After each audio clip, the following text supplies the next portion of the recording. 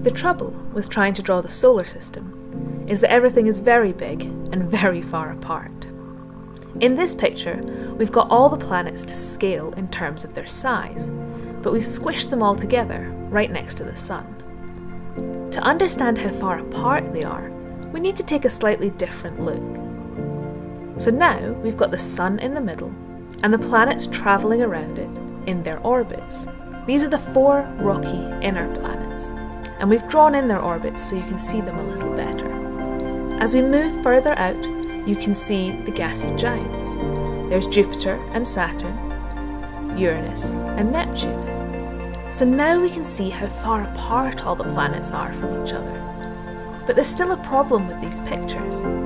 We've drawn the planets way too big, so we need to shrink them down to the scale.